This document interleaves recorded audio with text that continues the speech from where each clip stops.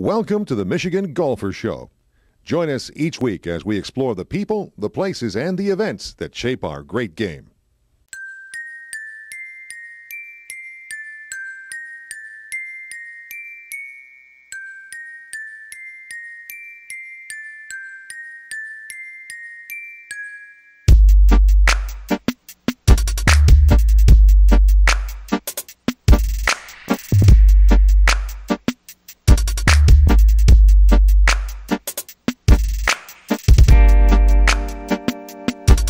We're in Colorado Springs, Colorado at the Broadmoor.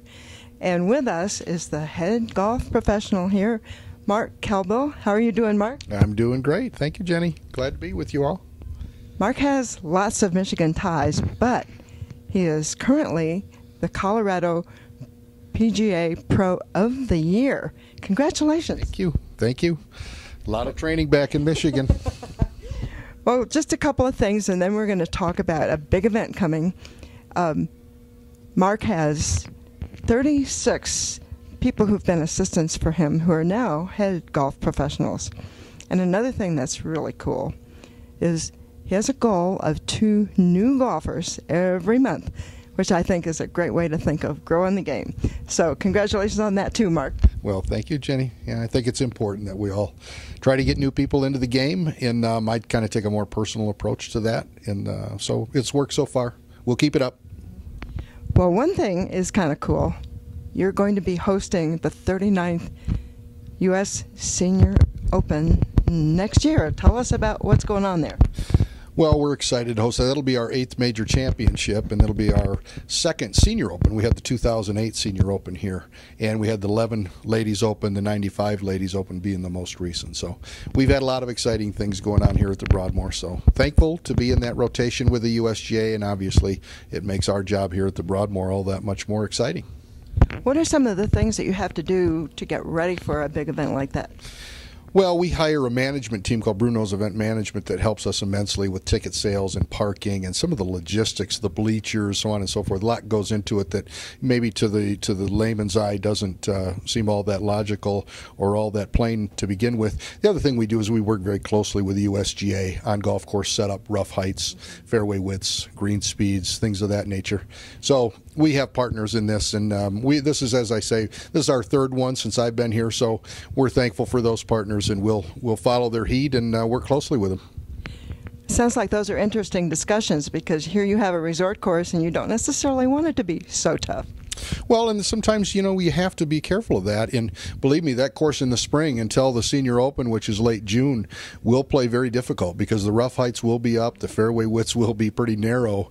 And so, yeah, we have to be ever mindful of that. And we also have to be mindful of the fact that we need to get it back to where it's an easier course for the public to play soon after the championship.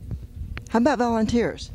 Lots of them. We'll have them from every single state in the country this year. And that's part of what we pride ourselves on is welcoming folks from all over.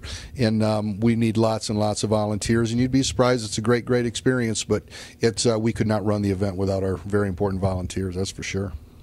Well, the Broadmoor itself is just such a special place. You can walk around a hallway and see a Remington you really want to take home with you. And so it's a very special place, but tell us a little bit about what makes the golf special here. Well, we've had, I think, an undersold and undertold history and tradition here at the Broadmoor. As I say, this is our 8th major championship here. We've had some great champions. Jack Nicklaus won the 1959 amateur here, won up on the 18th green. Julie Inkster won the 1982 women's amateur here. Annika Sorenstam not only won her first tournament and her first major here in the 95 Ladies Open here.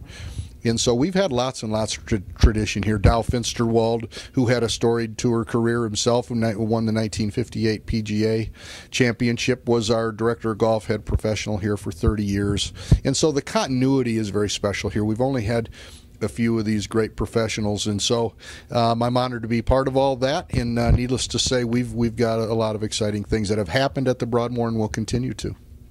And the courses are originally designed by Donald Ross, and then tweaked by Robert Trent Jones, right? Yes, Trent Jones Sr. added 9 holes in 57 and then 9 more holes in 64. And so those were added to it. So what we've done is both courses, the East is where the major championships are played.